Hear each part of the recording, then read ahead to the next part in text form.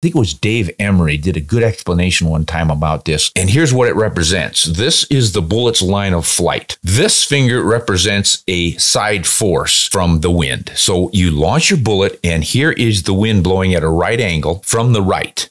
Now you've got something going on already with your bullet, which is the barrel's twist rate.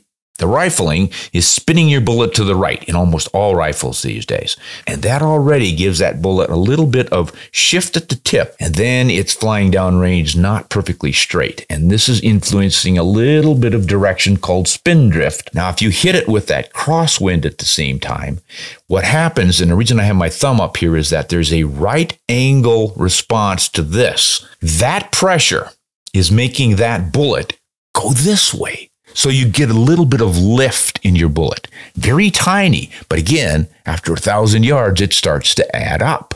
So you get a little bit of lift.